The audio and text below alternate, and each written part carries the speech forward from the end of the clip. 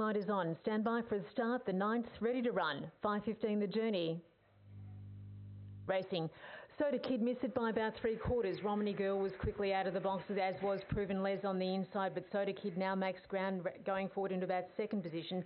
Down the back they head. Romney Girl out in front leads by about a head at this point as Soda Kid now shoots through to grab hold of the lead on the rail. Next is Romney Girl now back into second. Why Not Loz on the inside. There is Proven Les, the outside. Joni's Johnny and Compounding is last.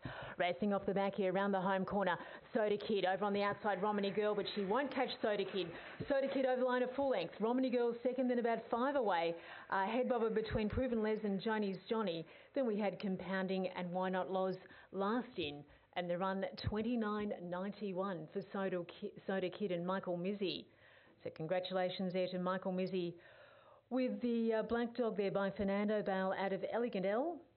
And Soda Kid coming into favouritism and winning the ninth event here. That's 2 in a row, and the win before that, a nice victory at Cranbourne as well by about nearly 7 lengths, about 6.5 or 6.7 lengths. So well done to Michael Mizzy with the kennel at Newry and Soda Kid. 7-6-2-1 officials, 7-6-2-1, 29.92 the overall race time. The split in 5.11, the first split, the second in 19.18, and the margin 1.5 lengths.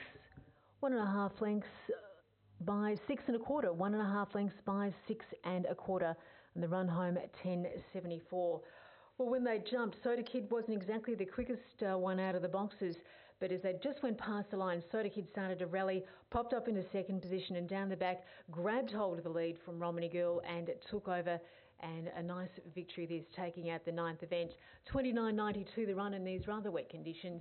Soda Kid returning $2.30 and $1.50. Romney Girl second, $3. Joni's Johnny no third dividend. Proven Les fourth in. Now, the Quinella, $8.30, the Exacta, $9.70. The Trio's got you $1.20. The Trifecta, $30.20 for the numbers 762. And just awaiting the first 4 dividends to flick back over on the board here at Sandown Park, which we should have shortly.